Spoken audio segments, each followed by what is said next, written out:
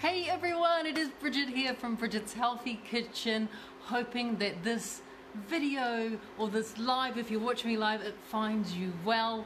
I am excited. I'm back here in my kitchen. For those of you who have been following along on my travels, you know that Mahe and I have been in lots and lots of places, and it's, you know, we came back home on Friday, and I think we've managed to sneak into the country just in time before we had all these travel restrictions. So it's amazing to be back. Feels really good to be back home. Feels amazing to be back in my kitchen as well. I just realized I've got my notifications on. Sorry guys, I'm just turning off my notifications on my phone, because would you believe I actually film all this on my phone. So if you're watching me on your phone, I'm filming this on my phone just for you guys, and it's so good to have you joining me. Hi to Leslie. Hope you're well, my darling. Hope you're keeping safe and well and healthy. It's good to have you along. This is a really important little cooking class, and I think it's the best way to start back when it comes to coming back live into the kitchen and doing something that is really good for our immune system. It's also incredibly good as an anti-inflammatory, and what we're making today is a wonderful homemade turmeric tea. Whether you call it turmeric or turmeric, we all know exactly what turmeric is. It's the stuff that makes everything go bright yellow color. It also helps to flavor different types of curries and casseroles. As you know, it's a wonderful spice, but we're actually going to be using the turmeric root today because it is the most beneficial when it comes to what benefits that turmeric has for us. Because you know, you can get turmeric powder, which is the yellow stuff, as you know, which normally goes into curries, but you can also buy this. So this is turmeric root, and turmeric root you'll tend to find either in the refrigerated section of your veggie shop, because it doesn't need a bit of refrigeration, a little bit of looking after, but sometimes if it's your veggie shop's got a high turnover, and hi to Coral as well. Kia ora, Coral, thank you for joining us. So if you have a high turnover in your veggie shop, you actually might find it next to the ginger or next to the shallots or garlic or something like that. So this is what turmeric root looks like, very similar to ginger, which I have here as well. So that's what ginger looks like. This is young ginger, by the way, as you can see. Hardly any skin on that bit of young ginger, but it looks very similar. It's kind of knobbly and kind of a bit rough looking, you know, but it is incredibly good for us. So the reason we're making turmeric tea, and hi to Muffin joining us from New Zealand. Thank you and welcome, and to Stephanie as well. Hi Marie. Guys, it's really good to see you. Let me tell you, it has been a really, as we all know, it's been a really odd couple of months. You know, it's just been weird, and it's good to be back in my kitchen. There's a little bit of normality coming back to our house. So it's really good. Hi Francis. It's really good to be back at home, and our son Mace, he's literally sitting across from me on the couch right now, still, you know, leg up, still a sick boy, but he's safe now and he's at home, which is amazing. And so yeah, it's been a bit of an odd couple of days, or a couple of months. So it's good to be back home, to see all your lovely faces as well. Oh, hi Christine. You have turmeric growing in your garden. You are an absolute champion, because this is the sort of stuff that's going to help to keep us well. It's going to help to keep our immune system high, and it's just one of those really awesome teas or drinks that you can have set up in your fridge ready to go. So the reason why we're doing turmeric tea is because of all those wonderful properties that it has. Number one, it has this compound in it known as curcumin. Now it's the curcumin in here which makes it a really potent little guy or little girl, little turmeric root. It's that curcumin that makes it really potent. So the curcumin is what gives us those wonderful anti-inflammatory properties. So if someone has arthritis, or if someone has things where they do find they get inflamed in their joints, turmeric, and especially raw turmeric as opposed to powdered, is really, really good for you. It is also incredibly good for boosting your immune system, and right now we need to boost our immune system in any way that we can, and this is a tea that you can have that is gluten-free, sugar-free, dairy-free. If you are fasting along with me and Mahe, because we're doing the gut fast plan we started today, this will also not break your fast, which is really good, so you can drink it during your fasting period. And thank you, Marie. Yes, our son is getting a lot better. He's really on the mend. He's walking around on crutches now, which is good too, so all good there. So when it comes to that gut healing potential that this little turmeric root has. When we're talking about our gut, did you guys know that 70 to 80% of our immune system, or our immune fighting properties, is created in our gut? So when our gut is healthy, our immune system is naturally going to be higher. And I think about where I was, say, 2 years ago. I wouldn't have been in such a great position as I am now, because I was nowhere near as healthy. My immune system was virtually non-existent. I had underlying health conditions that came along with being overweight and having a really bad diet, and being depressed. I had no energy.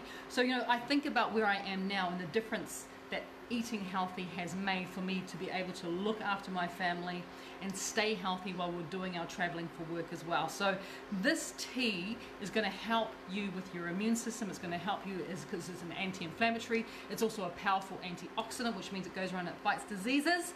All those things made up in a tea, and it's really easy to make, which is nice. So let's get into the tea. Now this turmeric tea, of course, I'm going to be using turmeric, but I'm also going to be using that wonderful ginger root that you saw as well. So come on down to my bench. I've been waiting to say that for such a long time. Come on down to my bench.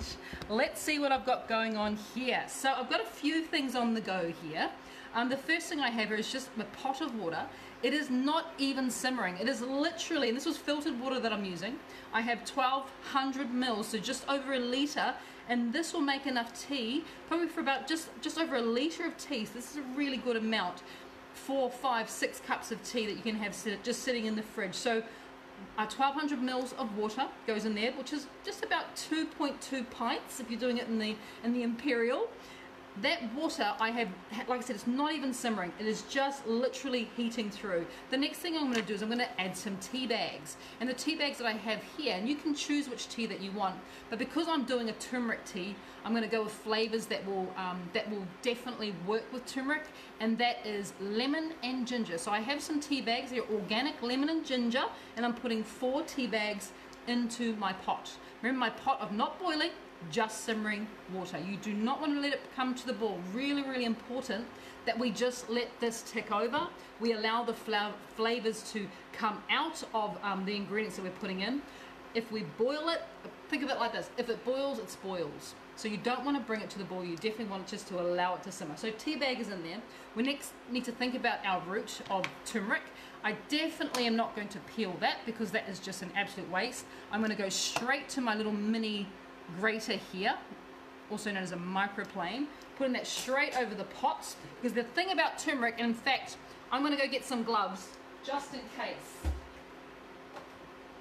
because the thing about turmeric is, as you know, it stains really, really easily. So easily, in fact, I know it's not very often that you see me putting gloves on, right? And you notice I'm wearing black today for a reason, because I'm dealing with turmeric. So if you've got gloves, I definitely suggest that you put them on, even though we're going to be touching the turmeric. We're not going to be touching the turmeric very much. And in fact, very, very little indeed, because I'm going to grate it straight into the pot, which I also suggest you do. So I'm just taking it my little microplane. I'm just going to grate it across the top there. And see, it really easily grates down. And how much you're looking to put in here is approximately 2 tablespoons of grated turmeric root. And I say approximately because if you've got a little bit more, a little bit less, that's absolutely fine. If you're looking at it from look at the color of that, now that I've grated into it, you're grating about that much, or about a thumb's length of turmeric is going to go into there, which works out to be around about 2 tablespoons of freshly grated. But I literally don't even want to grate it onto the board because it will stain the board and you. So like I said, it's not very often you see me putting on gloves. This is one of those times. Now if you can't get fresh turmeric, you can use powdered turmeric. I would suggest you start off with a tablespoon, taste it, and if you can do with a bit more, you might just add another teaspoon, but you don't want to add too much because the powdered stuff is so different from the fresh stuff. You'll notice the flavor's different, the color's different, definitely. So you just want to go a bit careful. So that's like that now. The best way to store that is just to wrap that in a little wet paper towel and store that in the fridge. And that'll last for quite a bit of time. And then you can use that obviously to make more tea, or you can use that in your curries or in your stews or whatever it is, just to give it some flavor and give it some goodness. So the next thing I'm going to add is our ginger. I'm going to do exactly the same thing that I did with the turmeric. I'm just going to grate it straight over the top. So easy to do it this way. And the reason why ginger is so wonderful in this tea is, yes, the flavor is incredible, as you know. The flavor of fresh ginger is amazing. And because this is young ginger, it's not as spicy as the older ginger. I just love it. And it's about the same amount of turmeric to ginger, about 2 tablespoons or about a thumb's length of ginger you want to grate straight into there. And the other good thing about ginger, just like our turmeric, it's anti-inflammatory, which is wonderful. So it's going to help with joints and arthritis and just keeping you generally well. But it also is amazingly good at gut healing. So it's going to work on our immune system as well. The ginger is going to give that tea just the most gorgeous, gorgeous flavor possible. And what we're creating now, we're almost there, it's that easy, is this amazingly, not just scented tea, but flavorsome tea. And the smell that's coming off that now is already just absolutely marvelous. There's not much more left to do apart from, I'm going to add some lemon in there. So I've just got this this organic lemon. If you've got a lemon tree, hallelujah, go and pick yourself up a lemon. Give it a bit of a squish on the bench first. That's going to help the juice to easily extract. And then taking up my peeler, all I want from this part here is I just want the skin or the zest.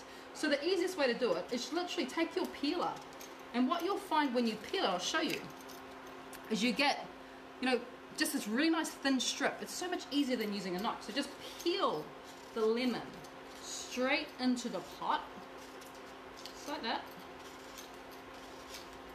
You don't want too much white stuff because it's the white stuff that will make it bitter.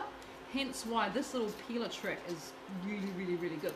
So once the peel's in there, look, the water still has not come to the boil. I'm doing all of this on medium to low, so closer to low than medium. So if it starts to bubble, just turn the heat down. Remember, if it boils, it will spoil. So cutting our lemon in half, we're going to extract some of the juice out of there as well. And lemon, as you know, once again, very fortifying. The combination of turmeric, lemon and ginger is also really, really fabulous. So definitely extract as much juice out of your lemon as you possibly can. Flavor, flavor, flavor. That's what it's all about. And then I'm going to take, in this little container here, I have some cinnamon quills. And I have some star anise, some cloves, but I'm just after a bit of cinnamon. So 1 cinnamon quill can go in there. If you don't have cinnamon quills, you could put half a teaspoon of cinnamon powder. Works really well in the tea as well. But if you've got the quill, it's definitely a nicer way to extract flavor from that. And this is kind of it. This is all there is to it, would you believe? It is that simple to make. So this whole process now is that we're heating it and we're extracting all the goodness from the turmeric, the ginger, and the tea, and the lemon. That's all going into there. You could, in fact, if you wanted to, change the spices up, and there's nothing stopping you from adding star anise. There's nothing stopping you from adding cloves in there, because all those flavors work really well. Only one more thing that we need to add, and that is, would you believe, a bit of black pepper. Black pepper is really necessary. I just want to do a couple of grinds, and yes, it's going to make it a little bit spicy, so just go carefully. But it's black pepper that's actually going to help the curcumin or the potential properties from the curcumin being available in your body. So the pepper is actually a really important part, and you're looking at probably about half a teaspoon, or maybe not even that much, 1/3 of a teaspoon of finely ground black pepper. You don't want big grinds because it'll just be really peppery. We want the pepper to go throughout the tea and help that curcumin to be bioavailable in your body, which is really important. And that is literally it. I would leave this normally just simmering away here, just extracting all those flavors for about another 10 minutes, and then I'll just let that cool. So once it has cooled in the pot with everything in there, I then strain it into a jar, a glass jar, and that's what the tea looks like. See, even when you strain it, and I use a fine sieve to strain it, but I don't throw away all the bits of ginger and turmeric there from my grater, I leave them in because they just keep on flavouring as it's going. You can sort of see it's the little bits of ginger and turmeric still floating around there. I do discard the tea bags, I do discard the lemon peel, but I don't discard those wonderful bits of the turmeric and the ginger. Leave those in there, really, really good. Now this will last in your fridge for weeks. Like, you don't have to worry about it going off because it's literally just, you know, you've seen the ingredients, it's not going to go off. And you said this will last in your fridge for weeks. And when you're ready to drink your tea, you can actually have it cold too if you wanted to, if you want to have it cold. But if you want to have it warm, just heat it up, just how we're doing here. You don't want to bring it to the boil. And once you have it nice and hot, but not boiling, nice and hot, what I would then do is, if you want to, and I suggest you do, because once again it makes it really, really gut healing, is what I like to do with my tea is take up my cup and then add in a teaspoon or two of inulin powder. Goes into the bottom of the cup. So what we're now adding is we're adding a little bit of sweetness to it, of course, which is really important. But we are also making sure that this becomes a wonderful prebiotic, gut healthy, and remember all of the properties that come from being positively, powerfully immune boosting gets created in our gut. So the inulin is going to help to look after your gut, as well as the turmeric providing all these amazing immune boosting and anti-inflammatory and antioxidant properties. And it tastes really, really, really good. I mean, look at it. Doesn't it even, it looks fantastic. And it tastes really, really good. So I actually made this for my mother-in-law this morning. She woke up with some inflammation in her leg. She's actually at the doctor's office right now. So I made this for my mother-in-law this morning and for you guys, because it's kind of like two bites of the cherry, right? She's got inflammation in her lower leg, which we're checking on now. But also, you know, I want to boost up her immune system as well, just because right now this is what we all need to be doing. So we need to be thinking about our health on a whole new level. We need to be thinking about our immune system and being healthy, because, you know, it's one thing for us to be okay, but we don't want to then go out and negatively impact and infect other people as well. So that's why for me, something like this is going to become almost like a tonic that we drink, a nice tea that we drink, you know, every single day with that bit of inulin powder in there, which is going to help to heal our gut. And it's great because, yes, if you are doing, with me right now, the gut fast plan. So this is my stage 2 gut fast meal plan, which Mahei, myself, my mother-in-law, and Coco, our 18-year-old, we all started it today, Monday morning. This tea will not break your fast, because the gut fast meal plan that we're doing is, once again, it's immune boosting. It is really, really good for weight loss, but it's also amazing for healing ailments and healing your gut. So we're all doing this gut fast meal plan today, which we started, and this tea is not going to break our fast, which is good, because the gut fast plan is about gut health and it's about intermittent fasting as well. If you want to join us, you still have time to join us. You can start anytime. We're doing it for 28 days. You just got to go to gutfast.com, get your copy of the meal plan, and all the recipes are in the yellow book. All the recipes are in Bridget's Healthy Kitchen. Plus there are bonus recipes in the gut fast plan as well. I am super excited to see how this all plays out. I have spent yesterday making those, which is the fudge brownie balls, which we get to have one of very, very soon. So it's all very exciting. And we had a beef pot roast today, which was just delicious. And tonight we're having fish and chips. Yay! Really delicious as well. So I'm looking forward to that. I'm looking forward also to just, you know, drinking this tea and enjoying this tea. I'm also amazingly looking forward to spending more time with you guys, because I'm on quarantine. We are self-isolated, myself and Mahei, because we've been traveling. So we're 14 days. This is day 3 now of our self-isolation. So yeah, you're gonna see a lot of me. I'm gonna get sick of me. Lots of videos coming your way. So thank you for joining me today. If you can get out to the store and get yourself some fresh turmeric, please do. If not, remember you can use powdered turmeric.